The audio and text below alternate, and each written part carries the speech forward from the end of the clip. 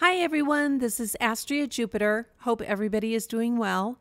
I just wanted to take a moment and give a quick update on what my plans are for next week. I am going to be traveling and visiting some family in New York, so I won't be able to do any VR games during that time. So today was my last premiere for the next probably week or so for Horizon Call of the Mountain, but as soon as I get back, I will start that back up because I am so excited about the storyline.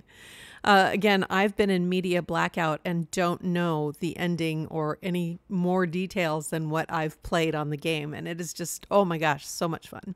Having a blast with that.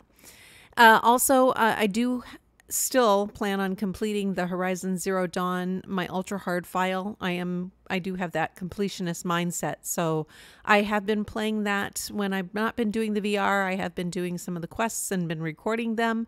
So I have those scheduled to premiere while I'm traveling next week.